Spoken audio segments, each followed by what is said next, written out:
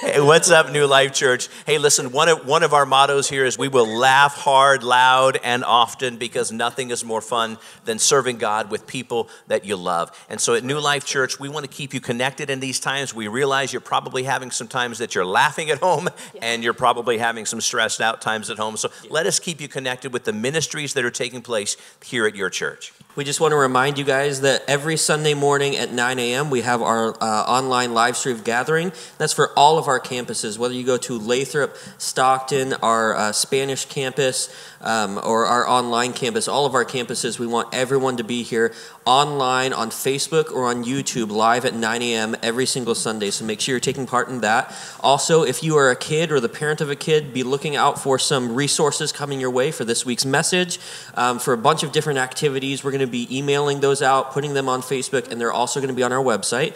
And then also we're going to be putting out group discussion guides so that you guys can talk about the stuff that happens during the message throughout the week, whether that's in your at-home gathering that you might be hosting or with your kids and with your youth. But that'll be coming out also through email, through Facebook, and it's also going to be on our website. So make sure you stay connected with those ways. And then, of course, we had some events planned during this time, and we're having to pivot a little bit.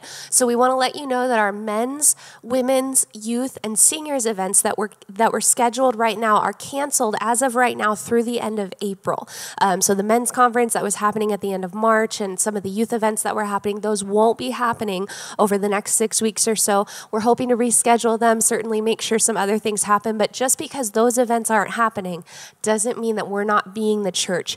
Being there for one another, and certainly being there for our community, being a light in dark times. So here's what we're doing instead. We're going to be stocking our food pantry. You saw an announcement about that earlier today. We're stocking Grandma's groceries to make sure that we can meet the needs of our church family and make sure that we can meet the needs of this city and the surrounding area. So those dried goods, those hygiene items that you can get in here to the Lathrop campus, we'll make sure are distributed to people that really need them. We're also visiting our seniors. Pastor Troy has been diligent about this. Our team is checking up on them, making sure that those seniors that are a little higher risk than everybody else and have to stay home right now are being taken care of. Their needs are being met, not just their physical needs, but their relational needs as well. And so we know a ton of you are volunteered for that. If that's something that you're willing to help with, just let us know because we want to make sure that part of our congregation is taken care of. And then, of course, we're resourcing parents.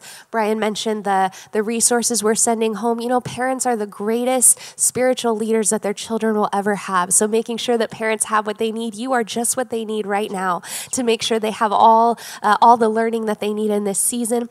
And then, of course, our counseling center is still open. Pastor Keeley's taking appointments, some in person, but a lot over FaceTime as well. And so if you need that resource, we'll link to it. We want you to keep on giving and continue to be a part of the generous contributions here at New Life Church. So we'd like you to keep on being generous with your online giving, or you can go to our website, or you can stop by the church in the evening hours from 4 o'clock until 7 o'clock in the evening. We're here Monday through Thursday. If you would like to drop off your offerings, our church is still moving forward. We're still serving you, still working very, very diligently. In fact, I would say we're working twice as hard as we were before to try to unite the church and minister to the people within the flock and our community. So thank you for your generous ongoing giving. And then I wanted to share one other thing with you.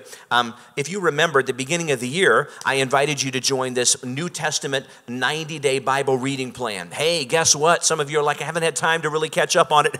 You got time now, don't you? So we'd like you to get caught up on your Bible reading plan. So we're going to make sure that this is available for you on our social media platforms, as well as emailing this to you. If you'd like it, make sure you connect with us, email, text us, somehow private message us, let us know you'd like it, but it will also be available online. Stay in the Word, stay close to God. Know that He has never left you and He never will. We're with you on the journey. We love you, New Life Church. Let us pray for you.